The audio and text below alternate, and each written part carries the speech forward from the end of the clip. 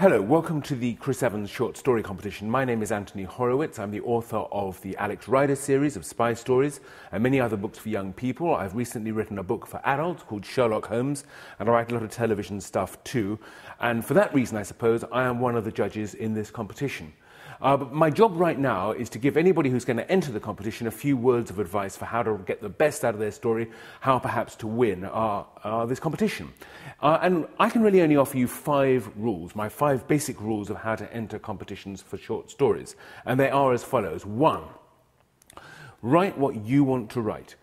Don't write what you think is going to win. If you write just simply to win the competition, it's just not going to work. You've just got to believe in everything you're writing, in every word, in every emotion, in every character. So that's the first piece of advice. Remember, you only got 500 words. So make every single one of those words count. From the very first one, that first line, when you're a judge, you can tell before you get to the end of the first sentence if this is a story that's really worth reading. That doesn't mean jumping out and grabbing the judge by the throat, but it means being interesting and beguiling and attracting you into the story from the very start. And the title too. Title's very important. Give it some good thought. The third advice I would give you is to think about what you're going to write before you sit down and write it. A few minutes just thinking, structuring, doodling on a page, wondering what you're going to do will really, really help you when you come to write the whole story. The fourth piece of advice, you're in control.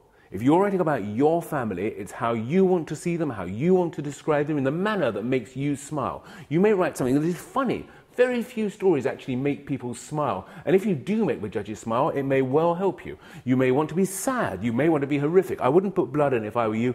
Often it doesn't work. But nonetheless, it's your story. You're in control. Never forget it. Finally, and I think perhaps the most important piece of advice of all, enjoy doing this. I always find if you're not enjoying your writing, something has gone wrong. And I never sit down and write at my desk unless I'm really in the mood for it. So enjoy what you're doing. Don't worry about the competition. Competitions are weird things anyway. The wrong person nearly always wins. That doesn't matter. What matters is that you do the best you can, you enjoy the piece, and you go in and know that you should win. And with all that in mind, all I can do is just say good luck, have fun.